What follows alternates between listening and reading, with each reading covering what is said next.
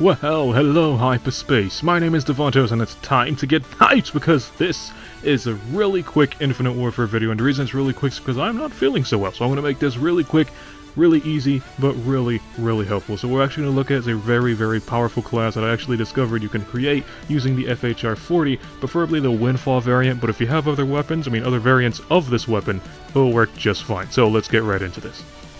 Okay, so in order for this class to work, you have to use a specific rig, and that rig is the Merc. You're gonna have to, it doesn't really matter what payload you use, but the trait is crucial. So let's actually go over here and check out Merc's payload and traits. Okay, so onto the payload. It doesn't matter which one you want to take. You can either take the Steel Dragon, or you can take the shield or the armor. It doesn't really matter. I prefer to either take the shield and the armor. It just works better with my playstyle. Preferably the armor, because you are going to be on the move, and you can activate the armor to counter any gunfire that comes your way. Now, this one is crucial. You're going to need the Man-at-Arms trait. This one spawns you with max ammo, because we all know the FHR-40 eats up a lot of ammunition, so you want to start off with max ammo, allowing you to use the gun for as long as possible before you run dry, assuming, your character doesn't die.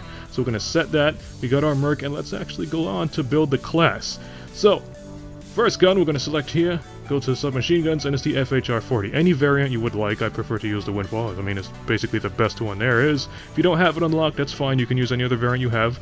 FHR-40. Now, for the attachments for this submachine gun. This submachine gun is very powerful at close range. It has a lot of recoil, which makes it bad for long range. So we're going to put grip. Stabilize it, make it pretty reusable at medium range. Equip quick draw so we can beat everybody at close range. Extended mags because it eats up a lot of ammunition.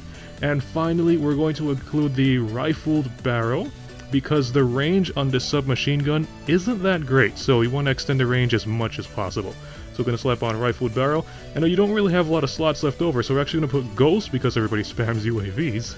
And for the last perk, you want to still put it on perk 1. Now here are your choices. You can actually put Blind Eye, which pairs well with Ghost, which means you don't have to worry about any helicopters, wardens anyway, or any turrets or anything that the enemies want to place and get you down, so you can constantly be on the move without having to worry about kill streaks. But you're going to reload a little slow, and if that's the case, you can actually replace Blind Eye with, what was it called, Dexterity? Yeah, you want to replace Blind Eye with Dexterity, which allows you to reload much faster, but keep in mind that you can be spotted by the air support and the enemy, robotics like the sentry guns and so on. And that's basically about it. You can select Blind Eye, Dexterity, whichever fits your playstyle. Try out this class, it is very powerful. If you like this video, punch that like button with a mighty force. You can follow me up on Twitter at DavontosMan. And as always, I'll see all of you in the next video. Have a nice day!